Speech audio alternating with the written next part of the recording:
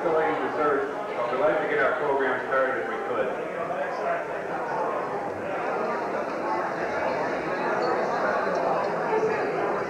On behalf of the Clarence Chamber of Commerce, I'd like to welcome you all tonight. And this is our 15th Citizen of the Year Dinner Award.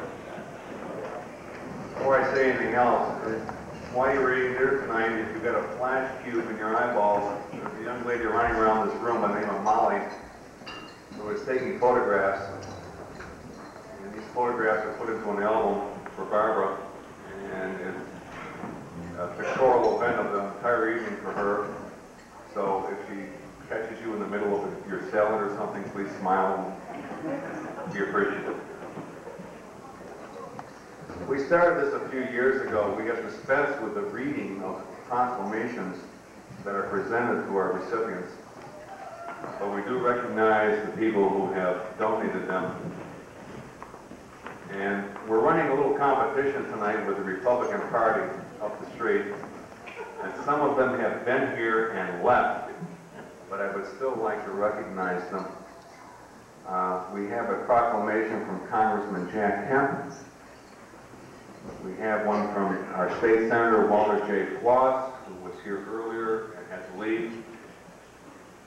We also have one from our state assemblyman, Bill Paxson, who ate dinner with us and had to leave. However, we do have one from our county legislator, Rick Anderson. He is still here.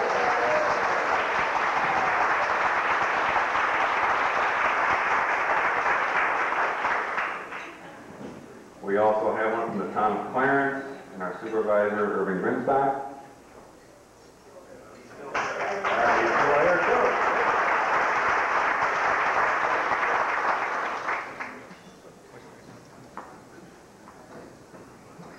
We also have some other dignitaries in the room tonight I'd just like to recognize.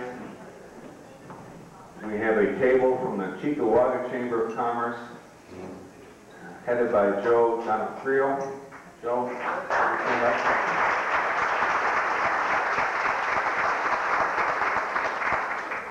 We also have a table here from the Amherst Chamber of Commerce. And at that table we have Judge Ed Rath.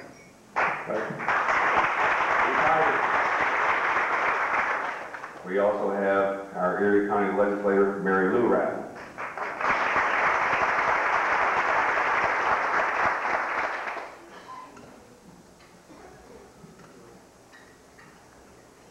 We also have councilman from the town of Clarence, Roland Bowler, Raleigh.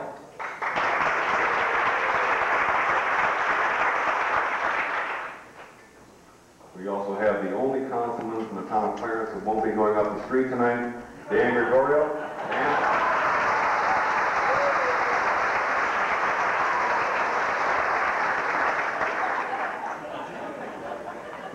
We also have everybody's favorite. This guy can never figure out. He always smiles when you hand him your tax statement. Bud Harris.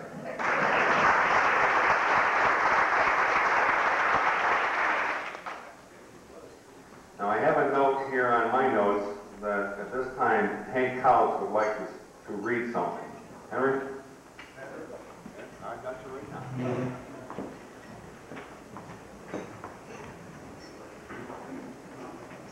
I have a letter that I received from Barbara's brother who could not be here, and I thought we should add it to the record. Cleo joins me in our congratulations to the many you will receive tonight for your outstanding dedication to Clarence and to its people. We wish we could be with you on this exciting day, but since we cannot, please accept our love and pride in your wonderful accomplishments for which you are receiving your due recognition. Then, referring to a small altercation between the two when they were young, he says, "Now you cannot harbor ill feelings for my hitting you on the head with the rock so many years ago. It obviously jarred loose an outstanding potential for success in the relationship."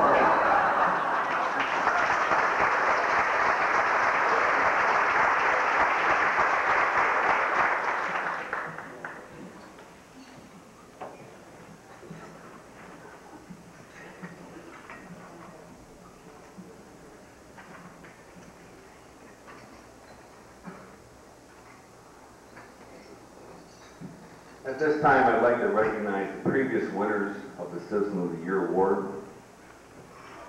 And this all started in 1972 with a guy by the name of Walter Smith. Walter?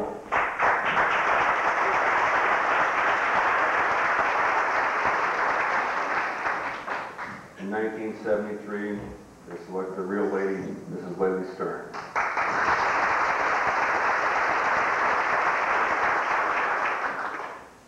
In 1974, a man who was just inducted into the Inventors Hall of Fame, Mr. Wilson Greatback.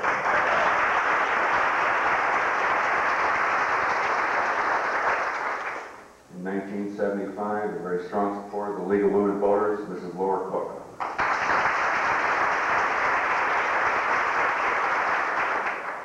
In 1976, Carmela Grabowski. I don't believe she's here, though. In 1977, Jim McMahon. 1978, Bob Smoke Up, Bob.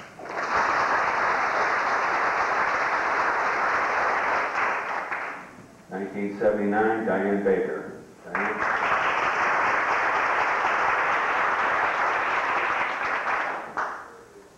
In 1980, this guy is the only guy I know whose wife still goes by her maiden name. I can understand that, though. Harold Ensign. Harold, where are you?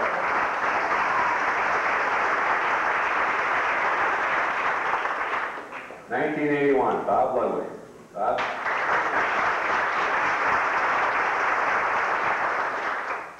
1982, Reverend Roger Sellers. I don't believe Roger's here. 1983, Charlotte Beard. Charlotte Beard.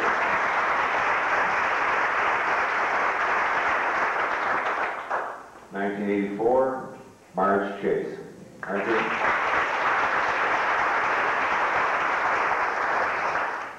And last year, 1985, Paul Stoughton. Paul.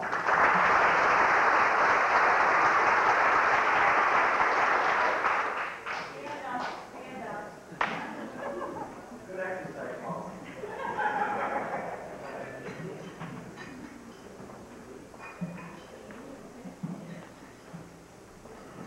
At this time, I'd just like to take an extra minute, if I could, to say something about the committee that puts this evening on.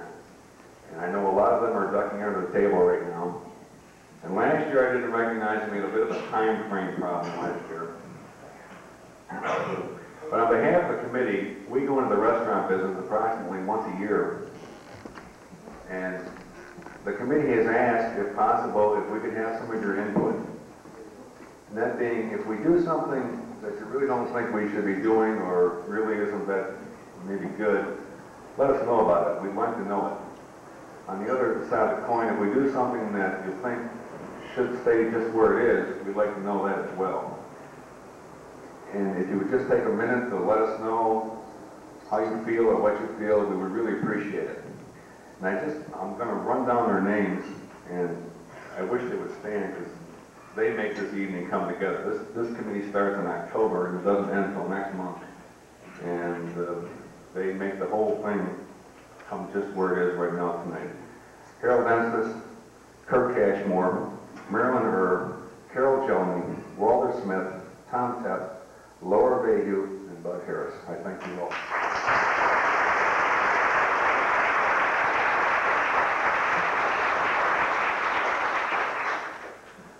The committee has done a couple of different things this year. One of them is that we provided corsages for every lady in the room this evening. And the other thing that we've done this year is that you've had a cocktail hour, and by the looks of things, you're going to have an open bar at least until the band ends. And this was primarily furnished by selling ads in our program. And we really appreciate it. Where our expenses are going up, and at the same sense, we were able to cover our expenses and turn around and provide to you an open bar. If you can at all support these people who supported us, we would really appreciate it. Thank you very much.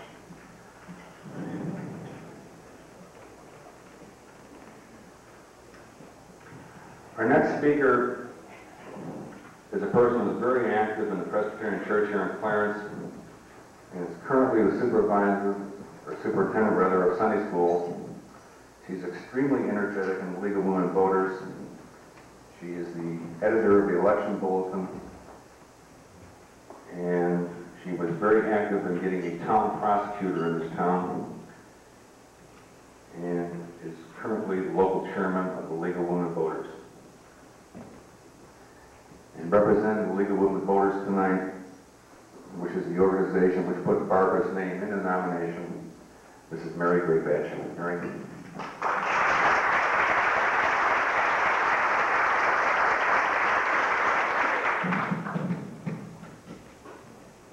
Good evening, friends of Barbara Kautz. Before I make some personal comments, I would like to read a paragraph from a letter that was sent from the State League of Women Voters and from the president, Marion Sinek, if you will bear with me a minute.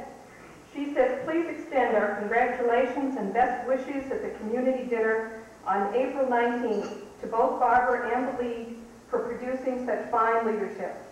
We at the state level of the organization are proud of the achievements at the local league level through which we all earn a reputation for excellence. Warmest regards, Marion Sinek.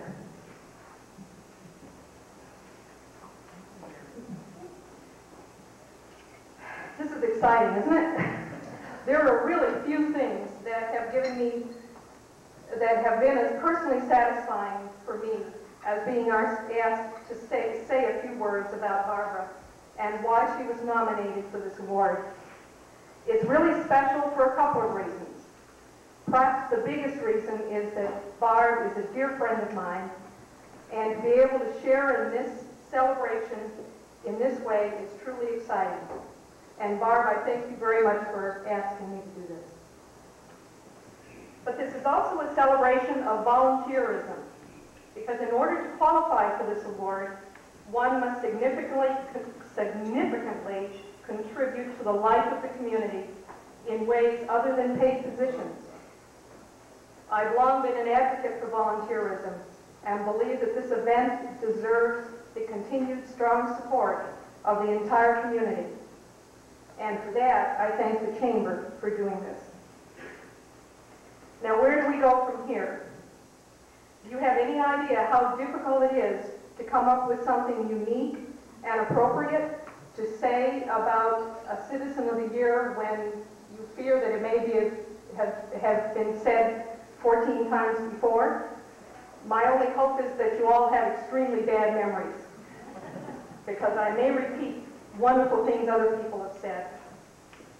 And I apologize if any of the remarks sound like cliches, because Barbara Kautz is anything but a cliche. I'm not going to tell you any jokes, because I'd mess them up, and I'm afraid you wouldn't laugh even if they were good. And I'm not going to tell you what Barb has done, because I think most of you know that already. I'm not going to tell you why she did them, because I think she's the only one that can do that. What I am going to tell you is how she did them and how well. I've chosen a few characteristics and qualities I believe summarize Barb's effectiveness and uniqueness. The first one is commitment, and in some ways includes all the other points. I'm talking about a front-to-back, beginning-to-end commitment, not one she walks away from when it gets boring or a little bit tough. There is real substance in her efforts and follow-through that sees a task to its completion. Number two is tenacity. It contributes to point one, towards the reason for the follow-through. This is what kept her from backing away from those tough issues, unless she was fully convinced, after a rational look at all the evidence, that it would not be a successful effort, or that it involved the energies of many other people with no promise of any success. But she did not quit easily. Number three is initiative. With each new task outlined that she was a part of, the work started at once. She doesn't wait to be told when to make the next phone call or where to look for the next resource. She is motivated by the desire for effectiveness, to set into action a plan that indeed gets the job done. Number four, and I think you'll all agree, is enthusiasm. I don't think I need to say anything more, because I'm not sure I've ever seen Barb when she wasn't enthusiastic. Number 5 is intensity. Now, unfortunately, this is a word that is often given negative meaning. Definitely not so in this case. I'm talking about intensity in effort and expectation. I've already mentioned effort, but she expected the same high level of performance from other people she worked with as she did from herself. As an effective leader, she expected people to work to her standard. And this is a quality that's too often lacking in volunteer work. Number 6 is a word that comes to mind that describes what Barb is not, and that is superficial. She didn't join an organization, agree to serve on a committee, or take a cause because it was an easy addition to her portfolio. She doesn't agree to a task or even seek tasks because they're ladylike, proper, or even popular. In fact, some of them have been socially and politically unpopular. How many people do you know that really get excited when you talk about solid waste, wastewater, and aluminum cans? Not very many. But she has conscientiously looked for things that needed to be done, whether it was at church, through the league, or in a variety of community opportunities. Number 7, and a quality that I respect immensely, is professionalism. Barb worked as hard and was as thorough and effective as though she had received a good salary for her work. I promised to be brief. I didn't promise you that, I promised several other people that. So to summarize my comments in one sentence might be to say that Barb fulfilled her commitments with integrity. Short speeches are not easy, and there is certainly a lot more that I could say. But these are perhaps a few of the things the League of Women Voters saw, and certainly I saw, as reasons to nominate Barb for this year's Citizen of the Year.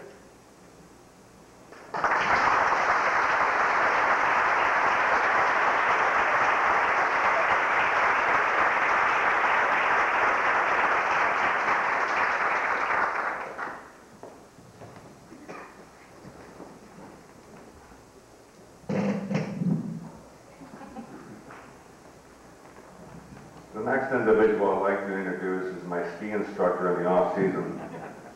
He taught me how to ski last year, and after I ripped the tendons in my right leg, I wound up being carried halfway down a hill at Kissing Bridge. He's a great guy. To present the Clarence Chamber Silver Plate, the Clarence Chamber President, Mr. Tom Tepp. Thomas.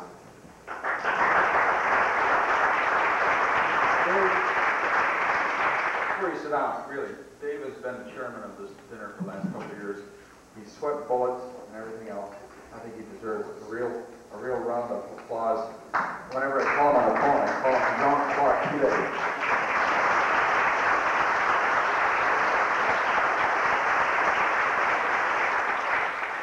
One other thank you that before we present the award is that Sears. This is the 15th year that Sears has presented donated the silver platter for the award. And I think Sears deserves also a round of applause.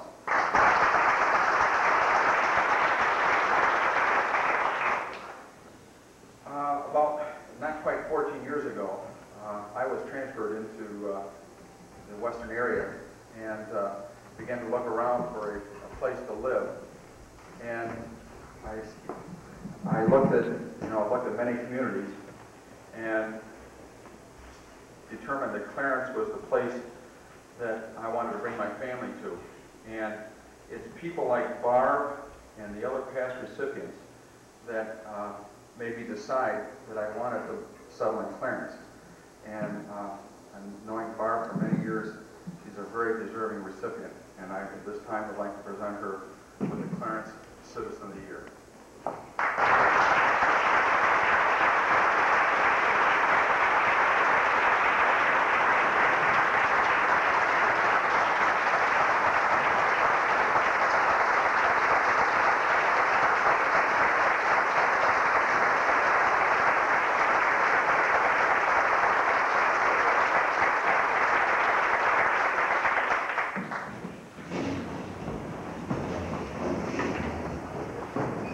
Thank you all so very much.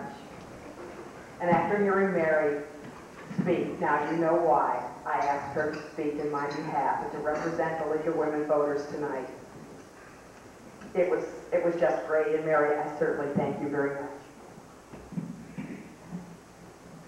Well, Mary really offered me a challenge, because over the past years, the Clarence Bee has done a good job of telling you what I did to qualify for this honor tonight. In fact, a lot of the stories I wrote myself. So I know it's the truth. And now Mary has told you how I did it.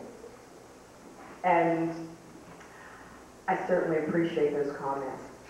So I guess I'll have to tell you why. There's a humorous old song with the chorus, "It's a good job for somebody else, not me." But that's not a good song for a professional volunteer like me, unless the words could be changed to, "It's a good job for somebody, why not me?" Indeed, why not? And that's what I want to talk to you about tonight. Why volunteers do what we do. Because volunteers offer our services of our own free will, we are able to do the jobs that others have neither the time nor the desire to do. Jobs that we feel are vital to the life of a civilized community. We choose to freely give whatever time and money we feel necessary to accomplish our goals. I guess you could say we're in business for ourselves. And all of you business people here tonight know that such responsibilities freely taken are impossible to put down, no matter how difficult they may become, until the job is done. So why do we work long hours for no pay? One reason is the inspiration from those who have gone before us, who have set the standard. For me, it was the League of Women Voters. They gave me the opportunity to learn how to be an effective volunteer. Their appreciation and praise of my work encouraged me to take on greater responsibilities, to grow in knowledge and in confidence. Members of the League, I want to thank you all for these challenging experiences, because you made tonight possible. Thank you all.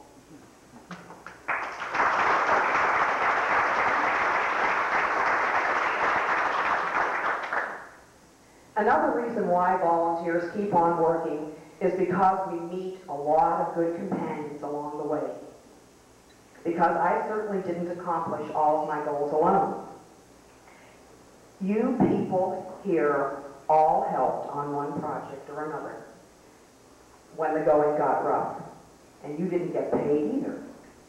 When you stood in the freezing cold, sorting through aluminum cans that smelled to high heaven of stale beer, Harold, or wrote addresses on hundreds of wastewater committee letters by hand because the town computer was inoperable that year,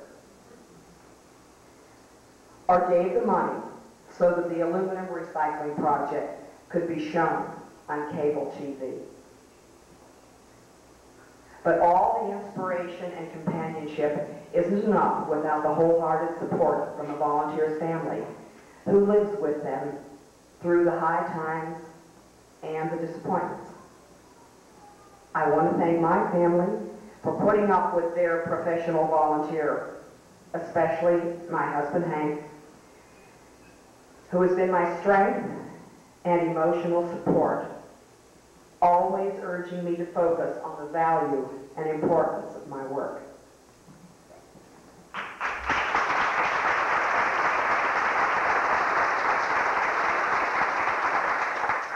And finally, thanks to you, the members of the Clarence Chamber of Commerce, for in honoring me tonight. You are really honoring all of the volunteers of Clarence.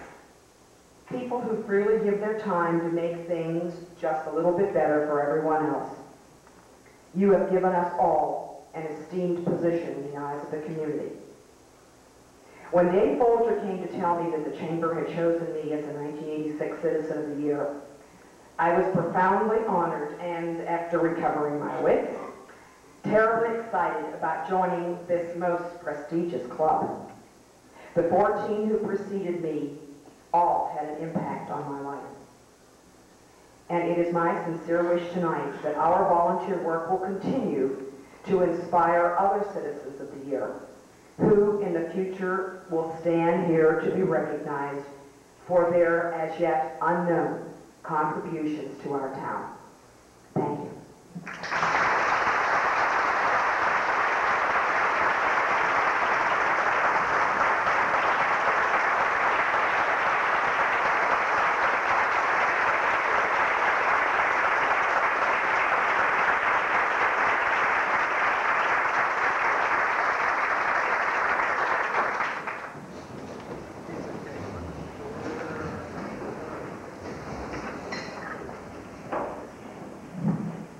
There's only about two more things I have to say here tonight. One of that being that if you're sitting on a chair that has an orange sticker in the front right leg, you now own a centerpiece at your table. That's where my wife told me she put them, just the front right leg.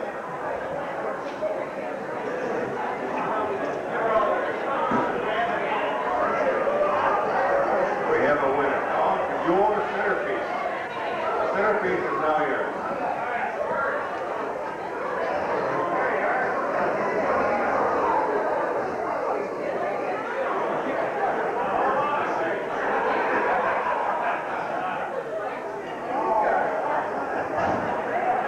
The other thing I have to say at this time, again, is because of the program and the success we had selling ads, we have an open bar now until the band is done. So please stay and enjoy them. And thank you very much. At this time, I'd like to ask Dr. McConnell to give us the benediction. Dr. McConnell.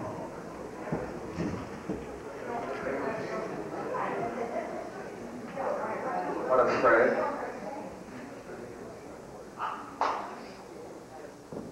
Our Father and our God, we thank you for this very special opportunity to share in this wonderful evening. You've thought of important things about our lives and giving ourselves in service to our community. And we do thank you for Barbara Kautz and her example, giving herself cheerfully and enthusiasm, important service for others. Go with us always, remind us of eternal truths, dismiss us with your blessing. In the name of Christ, amen.